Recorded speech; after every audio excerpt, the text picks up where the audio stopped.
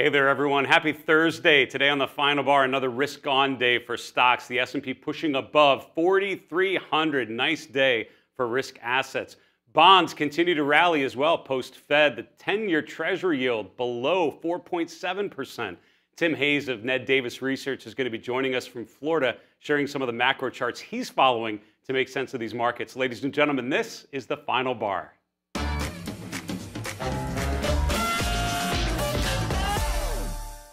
Hey everyone, welcome to the final bar. I'm your host, Dave Keller. I'm the Chief Market Strategist here at StockCharts.com in a rainy Redmond, Washington. Thanks for joining us every weekday after the close as we break down the market action based on the premises of technical analysis, the technical toolkit really designed early on for individual investors to make sense of the markets, for traders to try to get a sense of things. When you had no access to information, you did have access to price. So it's one of the best ways of just measuring sentiment. I would argue here in 2023, even though market structure has changed, even though market participants have changed, even though it is a different world in so many ways, it is still price as the most important metric to follow. Analyzing price trends, analyzing rotations and inflection points can tell you a lot about shifts in sentiment, about what we call a change of character in the markets. And I think you're potentially seeing one of those, right? We're seeing bond prices rally off of new lows. You're seeing interest rates come down off of fairly elevated levels. You're seeing stocks rotate higher,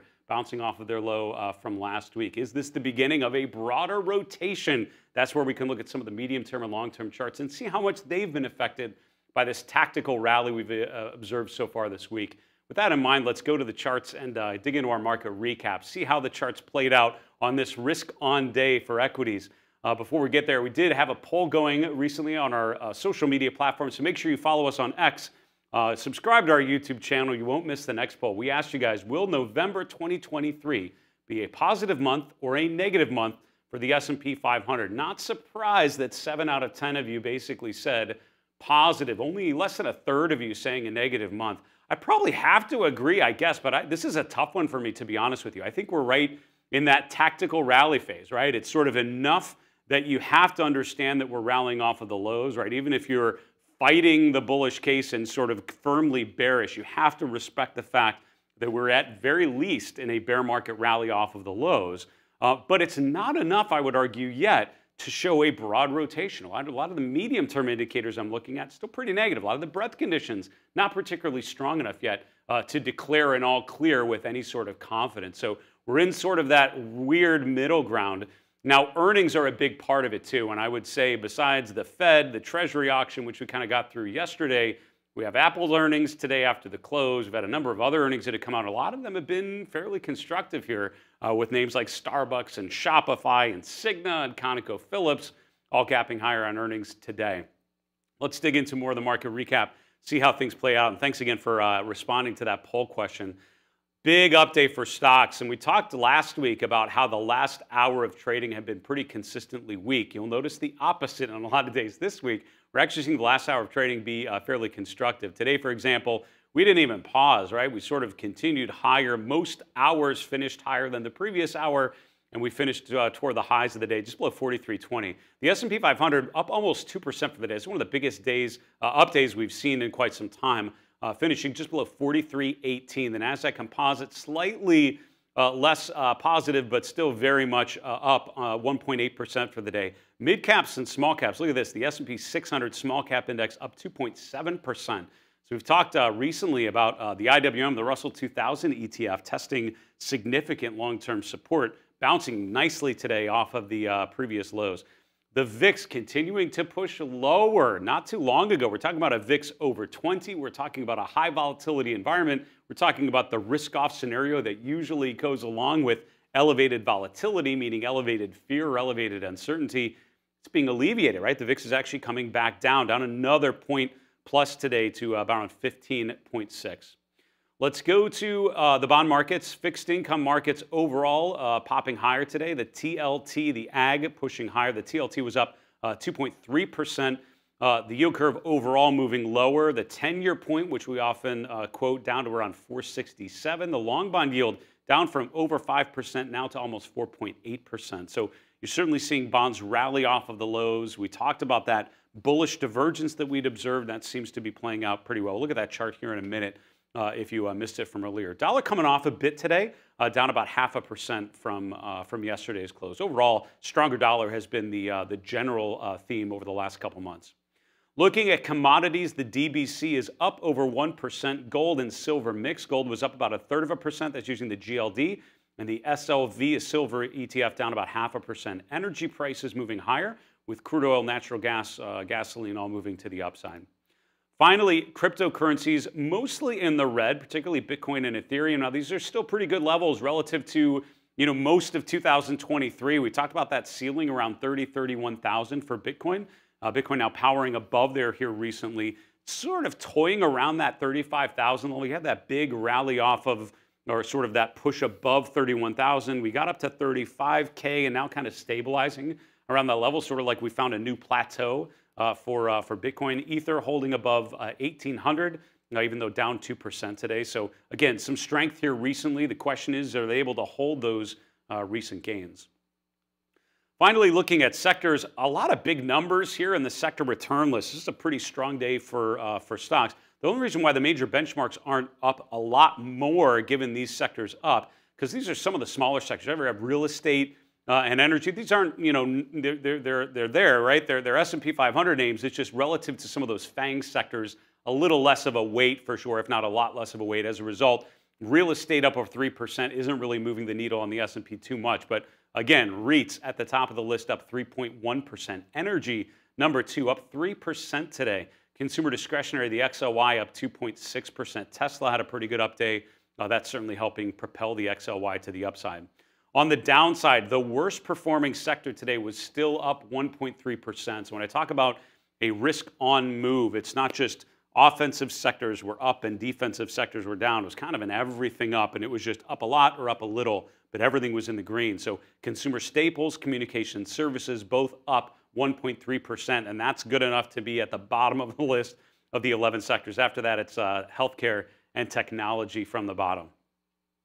Let's go to a chart of the S&P 500 to sort of check in on what's happened. So what has happened is this week has been quite a reversal, right? Last week was all about weakness, was all about finishing toward the lows of the day, particularly Wednesday, Thursday, Friday. There was a lot of not so much optimism going into this week. Last week, as I'm writing a note for my premium members of Market Misbehavior, sort of a negative feel to things, as in we're certainly showing all the signs of going down, but the caveat was we've gone down so much. We're at the lower end of this channel. The breadth indicators are so negative, it's almost positive. It's kind of what we're seeing playing out today. So what's curious about this move here, obviously a lot of optimism in stocks. You look every day this week closing near the highs of the day. We gapped higher today on the S&P 500. So really pushing up. We're now at a trend line using the most recent lows, right? Or most recent highs, that is, the September and October high, kind of right at that level, not too far above today's high.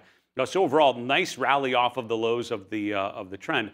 But a lot of charts, to be honest with you, can draw a trend line off of the highs for the last 3 months. And I'm thinking in particular of the QQQ, the semiconductor ETF, right? If you look at the chart of the Qs, kind of this nice parallel trend channel. And as a reminder, to draw a parallel channel, draw line number 1, which I'm doing here. I'm making it nice and thick just so we can see it.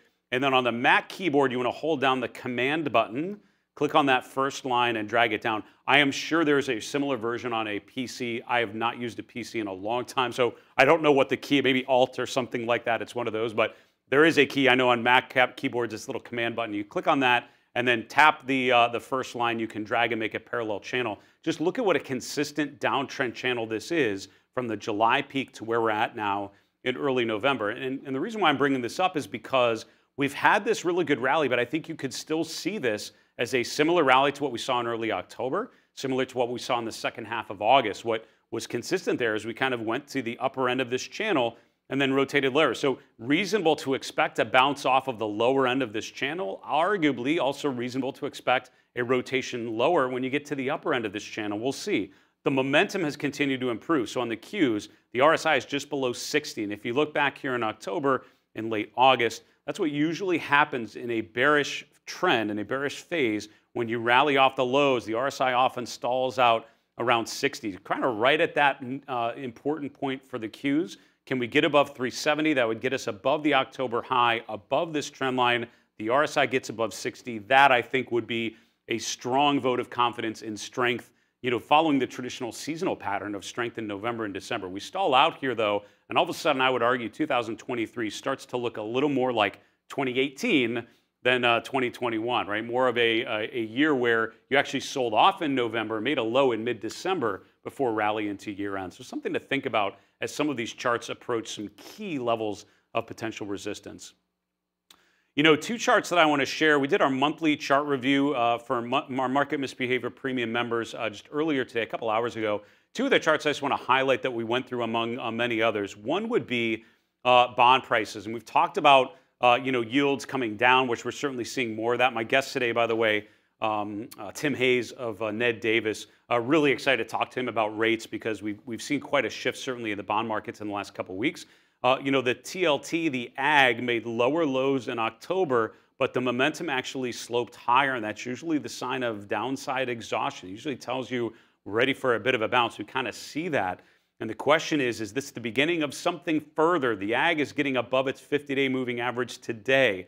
The RSI is just below 60. So similar to the Qs, kind of testing the upper end of that reasonable range given a bearish phase. I think the same can be said for bond prices. And the question is this the beginning of a further rally in bonds? The other one I would tell you is with the small cap ETF, the IWM. And we're looking at this weekly chart of the Russell 2000. And if you look, the highs back in 2018 and 2019 line up very well with the lows from 2022 and also the lows from the last couple weeks, right? We kind of come back to the same level. It's IWM around 160. And if you look, so far we're bouncing off of that level. I'm curious if that ends up being the lower end of this basing pattern yet again. Are we set to resume or return back to the upper end of this range? So, things like the IWM bouncing off of potentially a reasonable level of support. And again, lining up with last year's lows. To continue on with our market recap, we have a couple more minutes. I just want to focus on a couple things. Number one, strength in the FANG stocks. We'll look at Apple here in a moment because that's an earnings name here after the close with, again, a heavy earnings week similar to the last couple weeks. I just want to highlight Tesla, obviously up over 6%. That's propelling the XLY to the upside very well. NVIDIA up almost 3% today.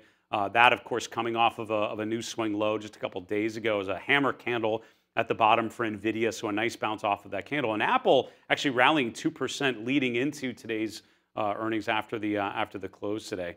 Only one of the Magnificent Seven stocks, or the Magnificent Seven plus one, as I have here, and Meta's the only one that was actually down today. Everything else pushing higher. So some of the biggest names certainly having a positive day. That's helping our major benchmarks move to the upside for sure.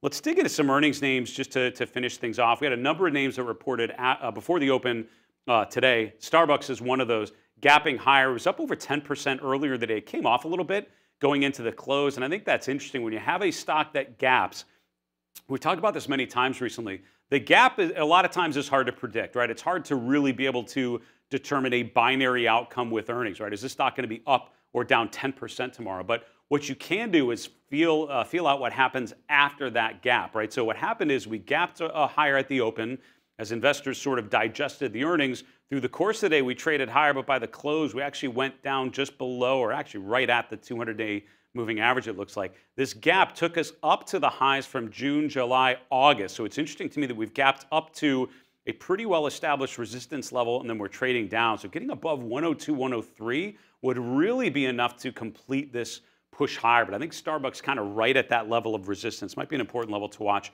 through the remainder of this week into next week. Shopify, another really interesting one, gapping higher. And again, a nice gap, getting back above moving averages. Last week, we're talking about this stock making a new 3-month low, continuing to deteriorate. Nice earnings win today, up over 20%, so a big gap higher. And again, the question would be tomorrow, going into next week, we've now gapped higher. We've reset expectations from around $48 to $59 a share. Do we see additional buyers coming in willing to pay $60 more tomorrow into next week? It's all about upside follow through. Now, there are some charts that actually have been working, that today's earnings were just the next or the latest good news in a chart that's actually working quite well. Cigna is one that I'll highlight. This is in the healthcare sector. If you're not familiar with it, look at this level around 300. That was the high in early August. We traded up to that level. We gapped above it, pulled back, and tested that level as support. And now we're rotating higher. So today's move higher is right there, but that's after a successful test of support, which was resistance back there in August. So a nice upside follow through in a sector that has not been particularly strong, healthcare.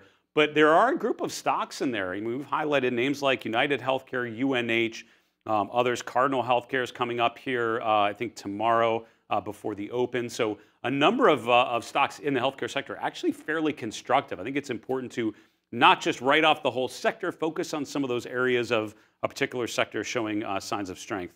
Now, after the close today, we have a couple names to highlight. Apple is one, trading higher, about 2% today. We'll check out the earnings. So far, not too much of a change from today's close, up about a third of a percent. Currently trading just above 178 in the after-hour session. Again, after hours a little less liquid, a little more uncertain. We'll see what happens during the earnings call, and certainly tomorrow you'll get a sense of where during the normal trading session how investors are trading Apple after earnings. For now, kind of a muted reaction, if any, to what's happened after the close. Coinbase is another one reporting after the close today. Coinbase actually gapped higher, up almost 9% today, up to around just over 84, around 84.60. Currently flat in the after hours trading. We'll see what happens with the report there. What's interesting about Coinbase, it's essentially one of the ways that equity investors can kind of directly access the crypto space and not set up a digital wallet is buy a stock like Coinbase. So it'll be interesting to see, given the strength of Bitcoin and Ethereum off of the lows, Coinbase bouncing off of support around 70, right around the 200-day moving average, now at the upper end of that basing pattern. Square is another one. We talked about Shopify having a pretty good day after beating earnings before the open. Square just came out after the close. It was up over 7% today, just below $44 a share. It's currently after hours trading just about $50, so up another 14%. So obviously a good initial reaction. Again, as always, we'll see what happens during the earnings call. There's going to be a lot of volatility around the earnings call tomorrow. We'll see how that's looking. But for now, it appears to be gapping up very, very nicely, back above the 50-day moving average for the first time since August, if we would trade around those current levels. Finally, two other names before the open tomorrow, just to keep in the back of your mind. Fubo was up almost 15% today. They're reporting before the open tomorrow. And I think what's interesting about this particular chart is that it's been sort of in a consolidation pattern. It's an interesting play on streaming networks and all of that, and seeing if there's enough of an improvement. It really has been languishing here in this range for quite some time. It's down in low single digits. Does this provide an upside catalyst to push it out of this range and push to the upside? Open question there for Fubo.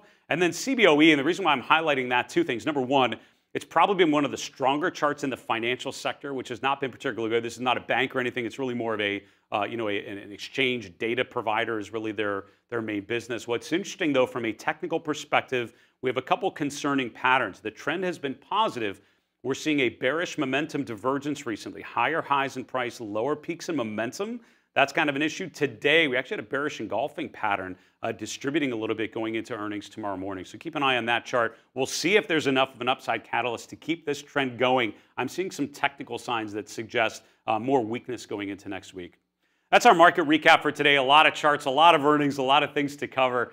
We'll bring on today's guest, Tim Hayes, here in a moment. Before we do so, just a quick reminder, we love hearing from you. We would love to answer one of your questions in our next mailbag segment, and those mailbag questions come from people like you trying to use stock charts, trying to use technical analysis, and letting us know what questions are coming up. Email is always a good way, thefinalbar@stockcharts.com. On X, just tag us in a comment @finalbarsctv. On our YouTube channel, of course, you can drop a note in the chat during a live broadcast like this one, or just put a comment below the video you're watching on any of our Stock Charts TV programs. We'd love to hear from you and hope to answer one of your questions in our next mailbag segment.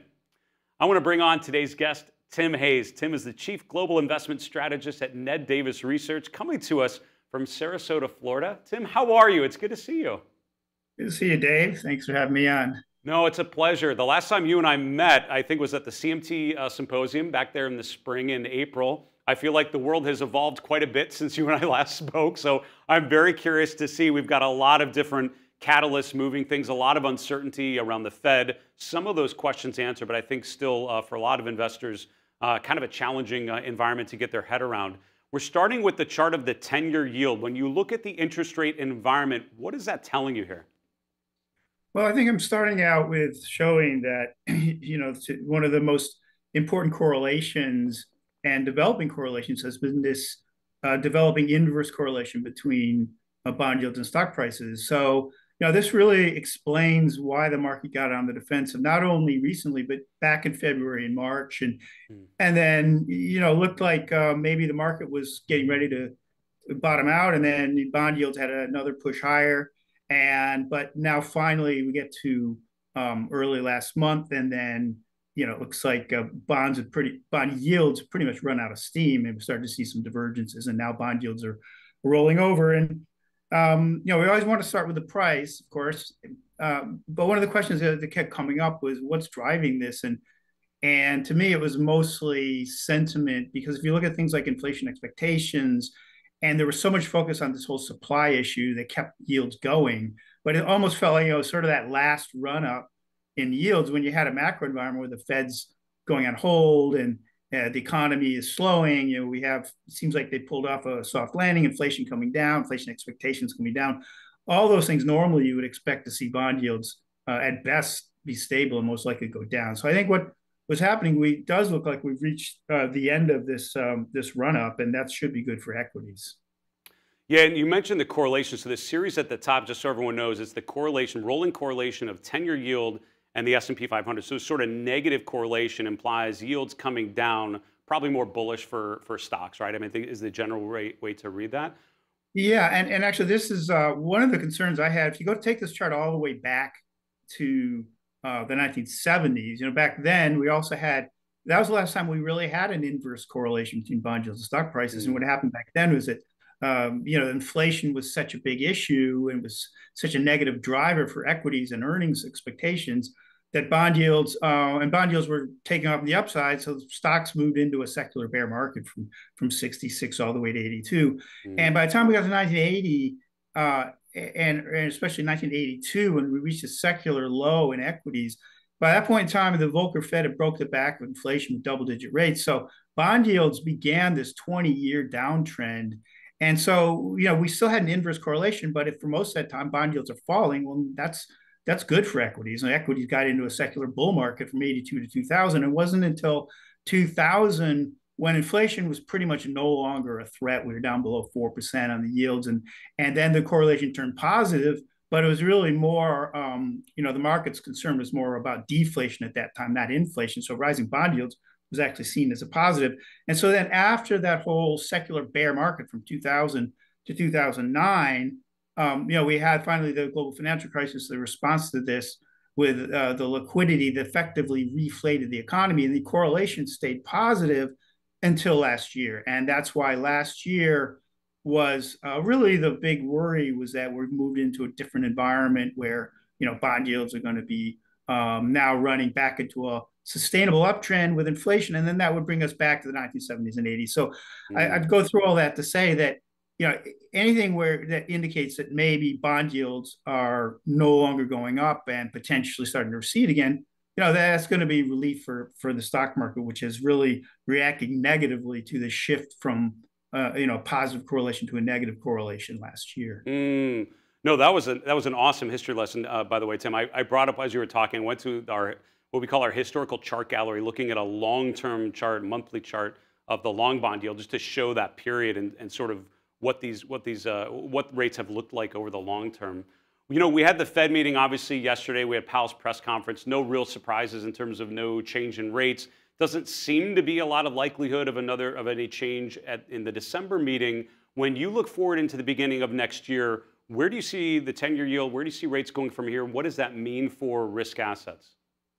I think we'll probably move into more of a trading range, and as long as you don't have bond. Now, if you have sort of I'll talk about volatility in a moment. We talk about the VIX, but if you have less bond volatility, then that's going to create less uncertainty about something like this chart developing again, where people are going to start to be less worried about bond yields becoming that big problem for stocks over the long term. So I think I think we'll probably see a trading range unless we go into if the market starts to discount a recession, but I think a trading range in bond yields would be also consistent with the Fed going on hold and sort of maintaining rates where they are. And a lot of people have said, well, the stock market can't do anything until the Fed cuts rates. Well, for the last 5 times, the stock market has actually rallied from the last rate hike to the first cut.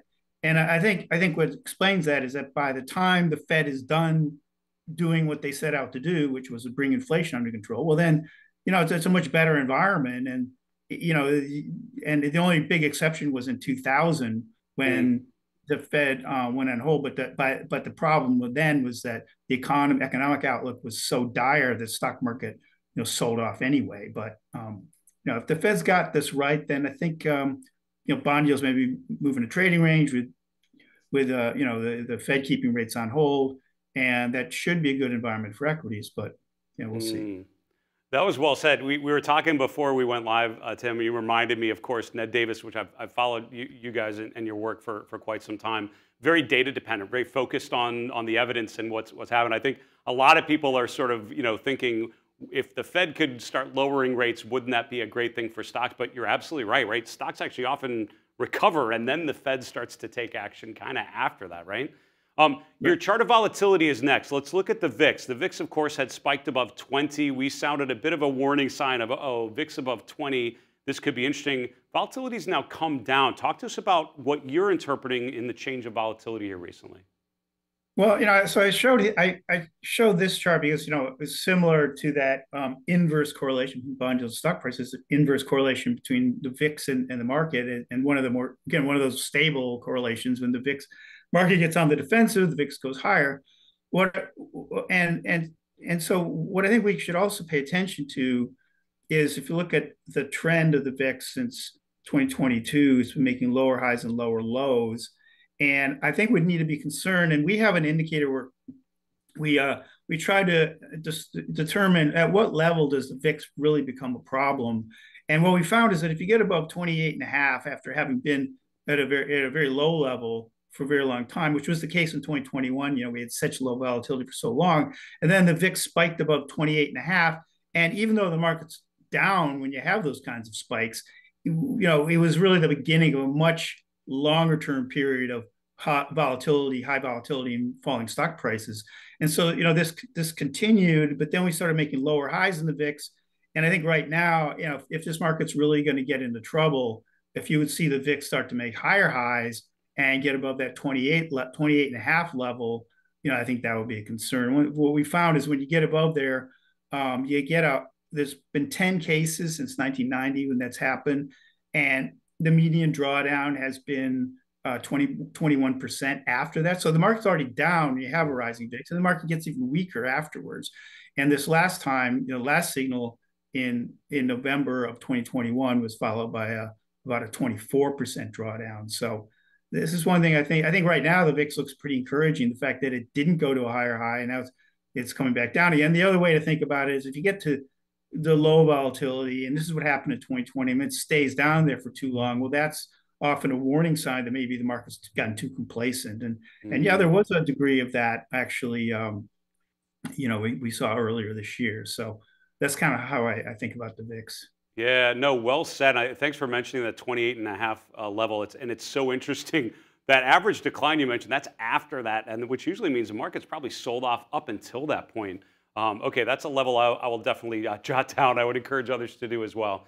Just to finish off, Tim, when you think about these conditions, if rates, volatility is lightening up, if yields are starting to come down, if that continues and stocks start to rally, when you're thinking from an asset allocation perspective, is this the time to more go risk on, or is there something you have not seen yet that you would want to see to feel confident in expecting some upside for risk assets here?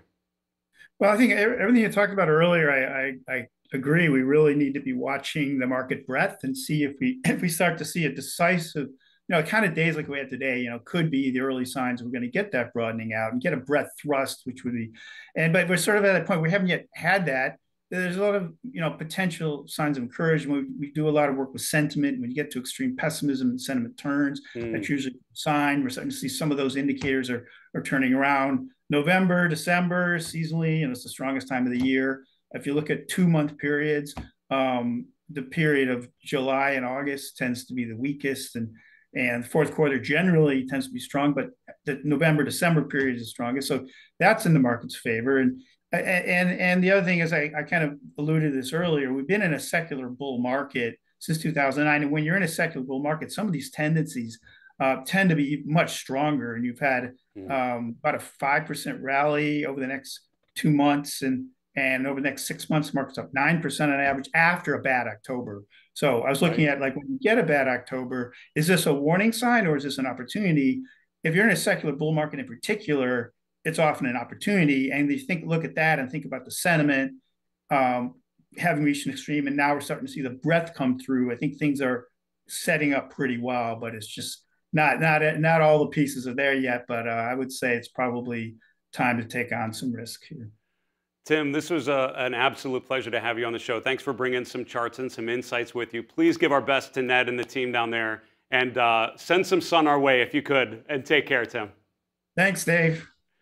Thanks, Dave. Good to talk to you. That's Tim Hayes. Tim is the Chief Global Investment Strategist at Ned Davis Research from Sarasota, Florida. Really interesting thoughts, and that comment on the VIX was a really interesting one. What I love from years of following Ned Davis's work and the team there, incredibly capable and thoughtful team of strategists, very evidence-based, and there was a lot of, when this happens to the VIX, here's what usually happens a month later, 6 months later. Some interesting thoughts about the short-term fluctuations we've seen now, some of the longer-term implications of what that means. Great comment at the end there about what a weak October usually means in a secular bull market. Great take there, and a pleasure to talk with Tim Hayes of Ned Davis Research. Folks, we've got to wrap the show and go to the 3 in 3, 3 charts in 3 minutes that tell the story of this market environment. Here is chart number 1. We're going to start with earnings. I mentioned some of the stocks reporting today before the open, after the close, and tomorrow morning. Of course, we're sort of getting toward the end or through the end of earnings season here. An interesting one to be sure. And this week in particular, we're seeing some interesting beats to the upside. You know, I'm struck by a name like Cigna. We have a special episode of this show tomorrow. I'm sitting down with Grayson Rose to talk about top 10 stocks for November. We did not mention Cigna, but some other healthcare names did make it on our 10 charts. So I'd encourage you to watch that episode tomorrow. Cigna, a nice win today. And again, it's the latest swing high in a pattern of higher highs and higher lows. I think that's a constructive chart, really beginning to threaten a new all-time high. StarBucks and Shopify, a little different, right? Look at the uptrend leading into earnings for Cigna, more of the downtrend or the sideways choppy trend that you saw with Starbucks and Shopify. Both of those gapping higher, but gapping into resistance. So on these types of names, after a win, but it's sort of threatening resistance, the question is it able to hold? Do you see additional buyers coming in, pushing names like Starbucks and Shopify higher? Chart number 2, Tim Hayes mentioned a couple comments there at the end about sentiment. So I want to highlight that the AAPL survey came out today. This latest in the weekly survey, 50% bears, just over 50%. It's one of the highest readings, actually might be the highest reading we've had so far in 2023. So interesting, really coming off of the new swing low and initial rally so far this week, sort of the most bearish that the survey has been so far year to date. You can see the spread from bulls to bears around 26%. It's one of the more negative readings we've seen in 2023. Looking a lot more similar, to be honest, to 2022 than in 2021 in terms of the severity of the bearish sentiment. Certainly something to watch, and certainly next week to see if some of those bears change their tune. Finally, I'm noting some divergences here, and divergences are often sort of a leading indicator in the technical toolkits telling you something may be a little bit different. We're seeing lower lows in price in October here for the XLRE. This is the real estate ETF. Look at the higher lows in momentum. Gapping higher today. Real estate, the top performing sector here. Still a lot to prove, I would argue, before you consider this an uptrend, but it's showing that early sign of improvement. The most important thing on a sector like this, I would argue, though, is the relative strength, right? There are only a couple sectors that have been consistent outperformers in 2023. It's communication services, it's technology. Maybe it's something like energy at times this year, but something like real estate, utilities, even with a nice reversal, still have a lot to prove on a relative basis. Folks, that's a wrap for the show. I want to thank you so much for joining us every weekday after the close for the final bar. A special thank you to Tim Hayes of Ned Davis Research joining us from Sarasota, Florida. Don't forget to like and subscribe to our channel. before you go. For Stock Charts in Redmond, Washington, I'm Dave Keller. Be well, stay safe, have a good night, and smile. Say Stock Charts.